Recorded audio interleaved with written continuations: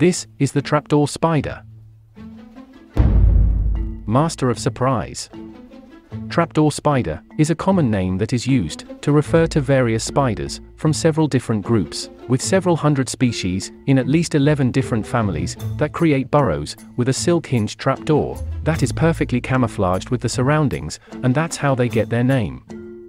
They don't only use the burrow as a place to hide, but also to ambush prey. They leave strands of silk outside the burrow, and when the prey comes into contact, the silk acts as a signal for the spider to attack.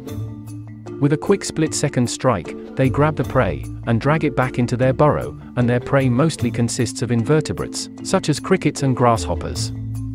They can be found worldwide, from tropical, subtropical, to temperate regions, and they are mostly venomous. Although non-lethal to humans, their bite can be very painful.